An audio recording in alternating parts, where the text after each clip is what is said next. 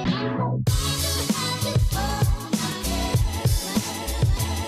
guys, welcome to my channel. So in today's video I'm going to be talking about why you should eat more protein if your goal is fat loss. You should also just eat more protein in general, but I'm going to be highlighting why it is important for fat loss and also giving some tips on how to eat more protein and some protein ideas. So yeah, let's get into the video.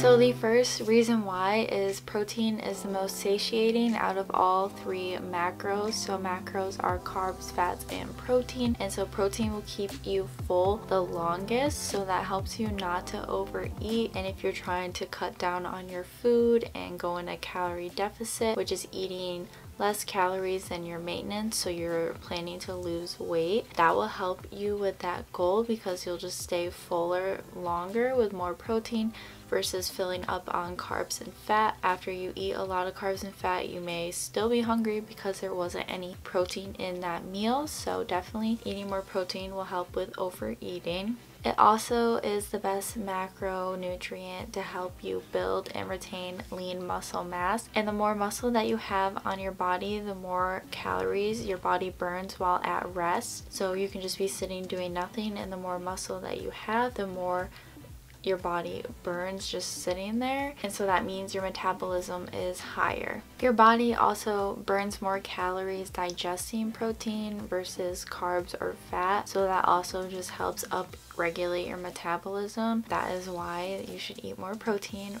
for fat loss. You want to aim to eat 1 gram of protein per pound of body weight. So I currently weigh in the 130s and I'm eating 140 grams of protein per day, within 5 grams above or below that, but that is what I aim for each day. And that has just really helped my body composition. So what I mean by that is I may weigh the same, but I have less fat on me, I am a lot thinner, I have more lean muscle. So yeah, definitely being able to balance out your macros here is just very beneficial. So try to see where you're at and then try to slowly build up to 1 gram per pound of body weight. So when it comes to eating more protein, I suggest starting out small, trying to add some protein into your day.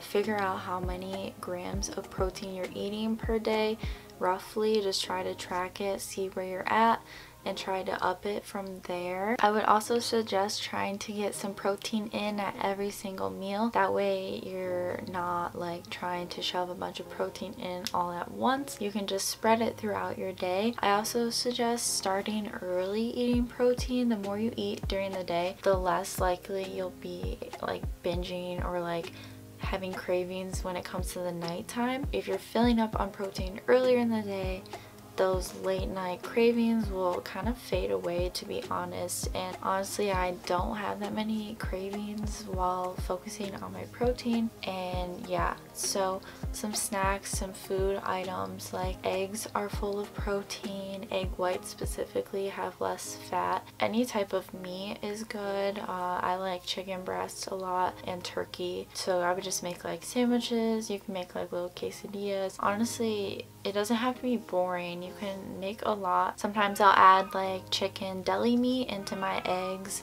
or like add it onto avocado toast, add a layer of chicken on there and then eggs on top of that. Also, Greek yogurt is a great snack to have, and you can add so many toppings to that, like tons of fruit. You can add granola, or I like to add protein oats, so I have extra protein.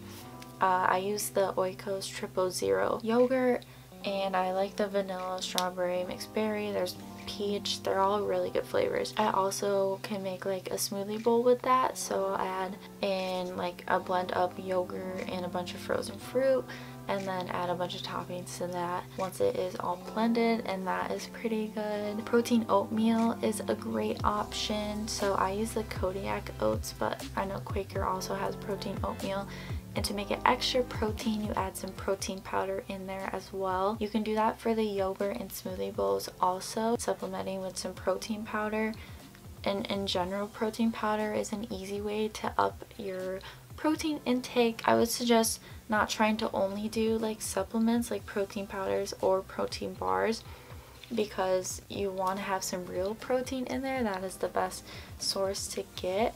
But if you're in a crunch or you're really trying to get a lot, you can add in those supplements. So like I usually do have a supplement of protein each day, but I still try to get some real protein in throughout my day, and more in the morning. I try to focus on that real protein. And same for dinner, I usually have like a meat for dinner, and yeah, that has really helped me hit my goals. Also, cheese has protein. Cottage cheese has protein in it. If you like seafood, tuna is great, salmon. I'm not a big seafood person, but those are some options you can have. There's also like these protein wraps that I get. I kind of look at the nutrition labels of each thing I get to just like see how much protein there is in it.